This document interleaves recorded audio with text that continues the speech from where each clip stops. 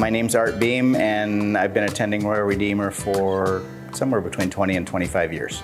The St. Herman's experience came out of a men's group that I had been participating in, where we would do 6 to 8 week studies and lots of good fellowship and conversation that eventually wound around to the point of, you know what, we come in and sit in this room and talk about Bible studies and helping others and loving others and spreading God's Word, and we sit in this little room.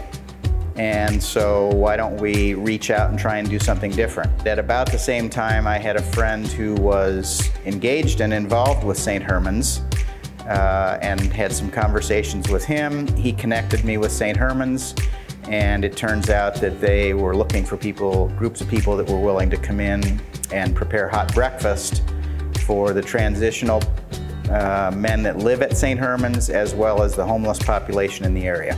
I said, this is God talking to me and everything coming together at the right time. And so for about the next 5 years, the men's group that I'm a part of served breakfast at St. Herman's once a month on a Friday morning. So it was one of our men's group meetings every 4 weeks was serving at St. Herman's. And it was the same experience as the mission trip in Haiti. We would grumble and groan about having to get up at 5 in the morning and meet in the Royal Redeemer parking lot, and why did I sign up to do this?